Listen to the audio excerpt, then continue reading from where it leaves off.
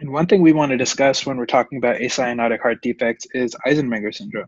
What's Eisenmenger syndrome? It's essentially a reversal of the shunt in which a left to right shunt becomes a right to left shunt. And we'll discuss in a second how that happens, but basically it's the consequence of a long-standing and uncorrected left to right shunt. So any kind of larger ASD, VSD, or patent ductus arteriosus could lead to Eisenmenger syndrome.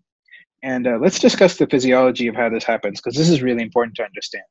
We have an example of an atrial defect on the right side here. And again, as you'll recall, we have blood flowing down the pressure gradient from the left atrium to the right atrium, into the right ventricle, and then out through the pulmonary artery.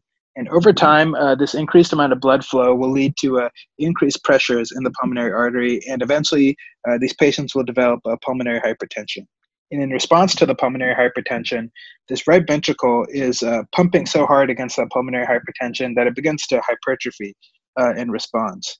And eventually, the pulmonary hypertension will become so bad that actually what we'll begin to see happen is the path of least resistance is no longer from the right ventricle to the pulmonary artery. It's now from the right ventricle back into the right atrium and into the left atrium. Okay, so the pressure gradient now favors the flow of blood from the right ventricle into the right atrium rather than from the right atrium into the pulmonary artery. That's how you get Eisenmenger syndrome. And as you can see now, we have a right to left shunt rather than a left to right shunt. And again, what kind of patients are we going to see this in? It's in someone who's had a uncorrected shunt. So generally, this would be a child or a young adult that may have had a known heart defect or was never diagnosed with one. And then what kind of symptoms are they going to have? Again, now we're dealing with a right to left shunt, and that would cause the patient to develop some cyanosis. Again, they're having poor oxygenation of the blood as well, so they're going to have dyspnea. And again, in response to poor O2 saturation, you'll see some clubbing in their digits as well. And again, these patients are going to be evaluated with the echocardiogram.